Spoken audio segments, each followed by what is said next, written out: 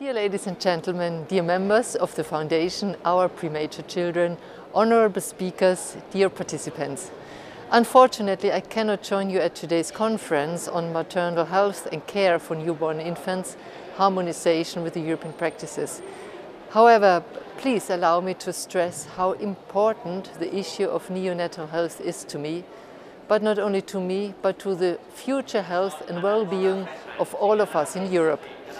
As a Member of Parliament, I have founded, together with my colleague Peter Liese, the Interest Group on Maternal and Neonatal Health.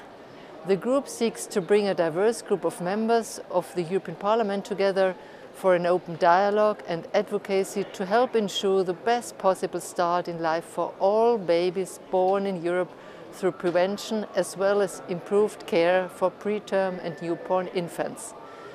The group also seeks to maintain the issue of maternal and neonatal health within all relevant policies and initiatives.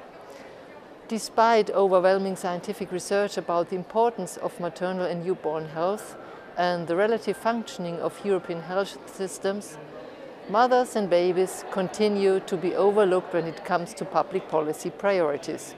Clearly, dear ladies and gentlemen, this needs to change. So today's conference, Our Premature Children, is taking a step towards ensuring that this issue is high on European policy agendas. I would like to thank Maria Gabriel for organizing this very important international conference and putting the issue of neonatal health in the spotlight.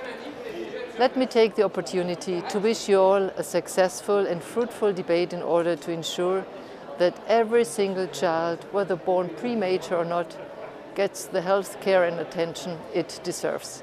All the best for you, and thanks to Maria Gabriel once again.